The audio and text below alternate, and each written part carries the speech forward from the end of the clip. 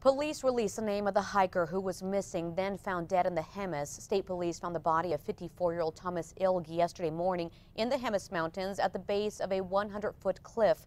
The Los Alamos man was reported missing Friday after going for a hike in the Jemez. Police say the experienced hiker, who was familiar with the area, apparently fell off a cliff. The Albuquerque Journal reports Ilg worked as a staff member at the Los Alamos National Laboratory since 1996.